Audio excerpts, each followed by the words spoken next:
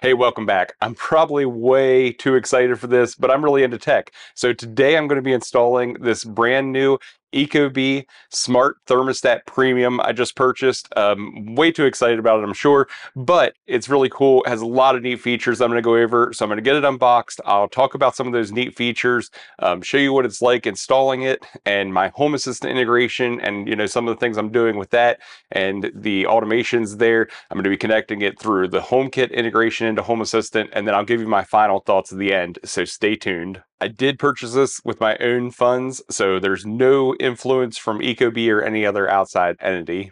All right, let's get this unboxed. This is like some origami stuff here, and it even has a neat little picture on the inside of the cover. So, a neat little cover of the box here, and then we open it up and we get this great presentation of the Ecobee thermostat. Very sleek. I love the way this thing looks. Has the film on it here, so we'll yank that off, and just it's a beautiful device. Definitely is going to look much better in our living room than our clunky old Honeywell that we have there that looks like it's from the 90s. And then we have the auxiliary smart sensor as well that's included in the package. So if you want to put this in another room to monitor the temperature of that room and utilize this, or create several of them and create a zone and use the average, that type of thing, that's what these would be for. And then we'll go in and see what else we have in the box here.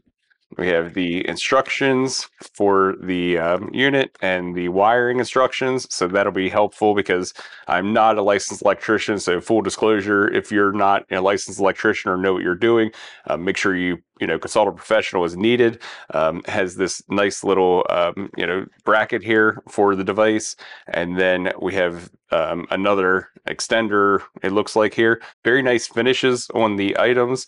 So I think this is going to be a nice setup, and it looks like this connects to stand this up if we wanted to do that. And then there's another little hardware packet in here as well. So I'm going to go over the specs next, and then we will look at getting this installed. So some of the features are really pushed me over the top to purchase this.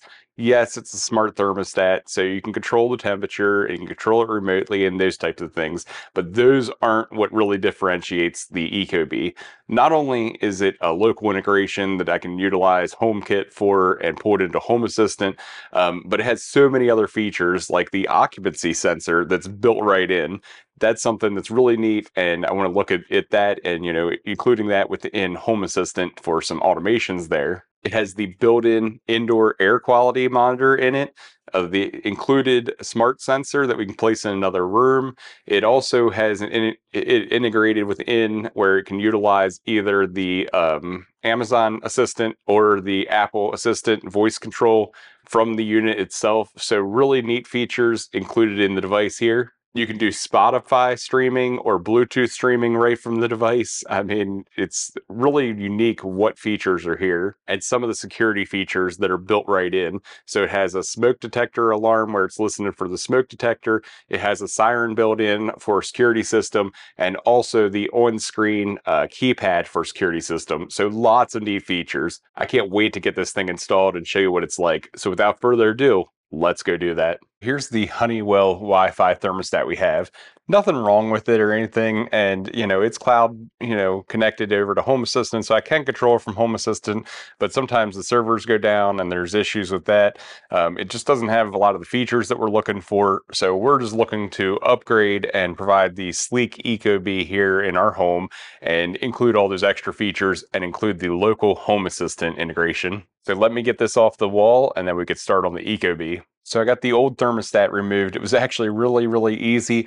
I downloaded the Ecobee app, and you scan your thermostat, and then it walks you step by step through everything you need to do. Turn off power, labeling the wires, and they include stickers for the wires and everything in the Ecobee, so you can label those based on what the information is before you take your old thermostat off. disconnect those, and remove the thermostat. So here we are moving into the installation of the Ecobee, and I realized there's one thing that I failed to, discover in the box. It was down underneath the bottom of the box, and that is this mounting plate for behind the thermostat. If you want to cover up, your holes or something like that, if you had a lot of damage on the wall, maybe from your old thermostat. But ours looks pretty good. There's a couple of like indents and these 2 screw holes, but I'm pretty sure based on my quick, looking at it and, sizing it up, that we're going to be able to cover these up, and that's not going to be a concern for us. So I'm going to continue the installation from here with the bare wires. I'm going to put the back plate up. So I'm going to feed the wires through. It has the level built in. I mean, Ecobee really thought of a lot of things here. And then it has the, the clamp down on the wire. So super easy installation. You don't even need a screwdriver for that portion. We are going to use a drill though, and drill the pilot holes for the anchors and put the anchors in. I think I'm going to end up on the sides of ours because of where the hole is and everything. But I'll drill the pilot holes and get the anchors in and attach this with the screws. So I stuck the back plate up here for a second and marked the holes, and I'm going to make the pilot holes. Now I'm going to insert the anchors here. Now that I have the anchors in, I'm going to feed the wires through the hole in the back plate, and then I'll line up the plate and insert the screws. All right, one thing I did notice is this top piece. It's where the speaker is on the back of the thermostat. So I want to make sure I have this up high enough that it doesn't go into the hole where the wires are. So I'm going to probably put it somewhere right in this vicinity, and I'll just use the level here to make sure it's perfectly level and proceed from there. All right, we're firmly attached here, and that thing's not going anywhere. And we'll move on to the next step, and basically it says we're going to wire up the thermostat, and in this instance we're going to make sure that when we're finished that these clips are back and they don't pop forward again, and then it tells you based on the labels on the wires exactly which spot to insert it, and then you clamp it down. So I'm going to go ahead and get this part done. So I've inserted all these, and wow, that was super easy. Really, all you got to do is push it in and it clamps itself down, and then at the end you give it a little tug, make sure it's in, and we're good to go. So all the wiring is done. Super simple. The next step was merely to push the wiring back in the wall, any excess, and then we're going to move on to the next step, which is gently press the thermostat in place. So line it up and clicks right in place, and that's that. So after this, we turn the power back on and we'll proceed. All right, we got the power on, and now it's saying hi, and it just did. So we'll register the thermostat, and it's actually going through and making sure that all the wiring it can identify, and all the other information, it's aware of your setup and settings that are needed for the particular wiring you have.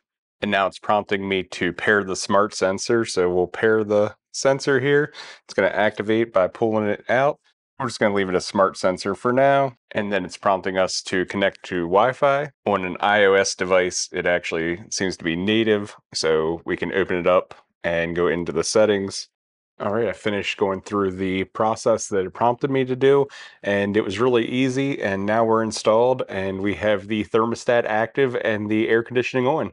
Going through the process on an iOS device did add it into Apple Home, so the HomeKit integration is there. But what I'm actually going to do is integrate it into Home Assistant using the HomeKit integration, so it's all local. All right, I went into Apple Home and deleted the device, so I'm going to pop it over into Home Assistant and go back to just the integrations, and immediately, like usual in Home Assistant, it's discovered. So it's saying that's a HomeKit device and it's a thermostat, so I can go ahead and configure that. And I can use the pairing code it puts on the screen. Just make sure you follow the Home Assistant procedures. It tells you how to put those dashes in. So it's 3 digits, a dash, 2 digits, a dash, and then the last 3 digits, and then submit.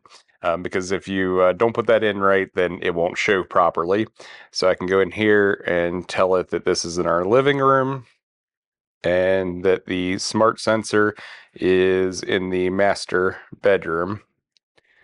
And then I can finish.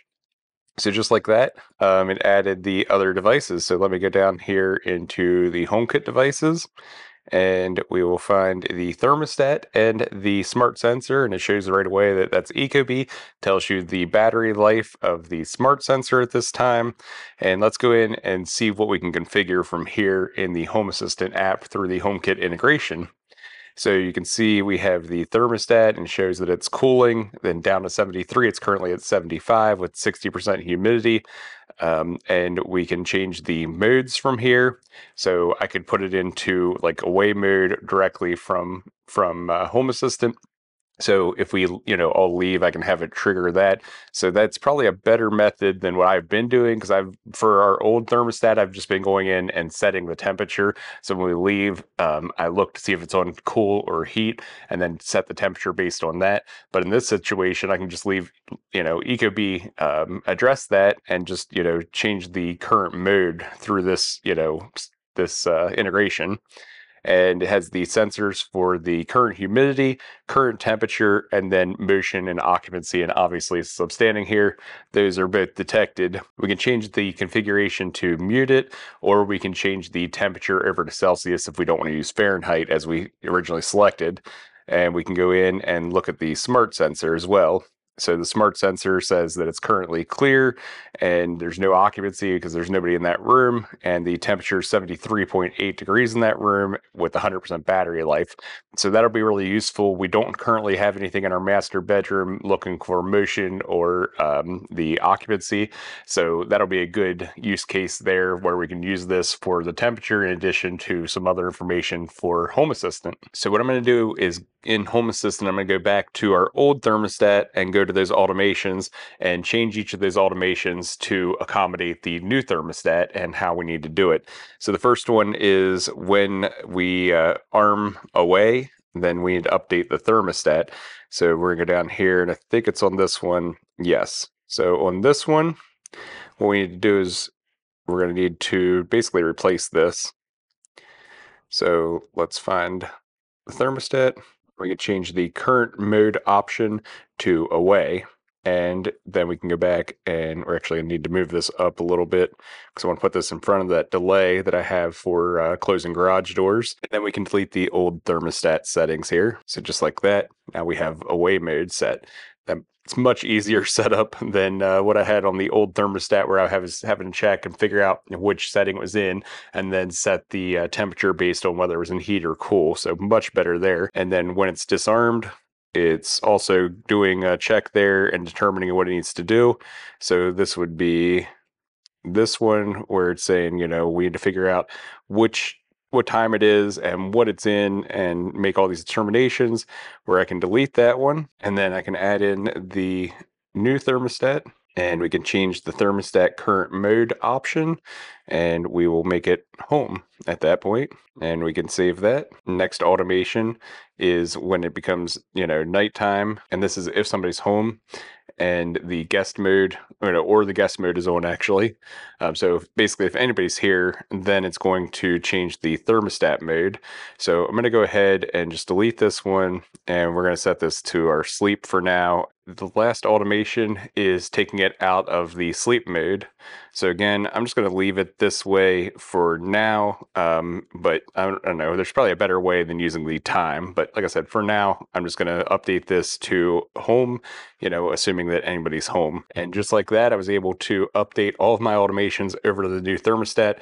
Super simple, and maybe I'll think about some more advanced automations, but that was how easy it is in Home Assistant, integrating Ecobee and setting up all the automations. Now I'm going to jump over to the Ecobee app and show you changing some of the settings over there, because there's certain things that I don't probably want it quite how they have it set up, and just certain things I might want to enable as well. So we're going to look at the system, and I'm going to switch that over to an auto heat cool. We never had that option before with our old one, but we're going to let it like that so we don't have to really touch anything there. So I just made it all the days just being home for this purpose in the schedule, because I want to maintain the schedule through Home Assistant rather than doing it directly in the Ecobee ecosystem. So for home, I'm going to change some of these. We like it to be 70 degrees and 73. And we're going to leave the heat and cool fan modes on, and we'll just do the thermostat during that period of time. And during away, we want to make it not quite that cold, probably 67 and 73 for now. We'll try those. And We can use both the thermostat and the room sensor for that. We can save that one. And then for the sleep, I think we will do, I'm going to say we do 67 and we keep it at 70 because we like to stay cool while we're sleeping. And we're going to use both the thermostat as well as the room sensor for that one. So that's how easy it is to set those up, and those three are exposed directly in Home Assistant.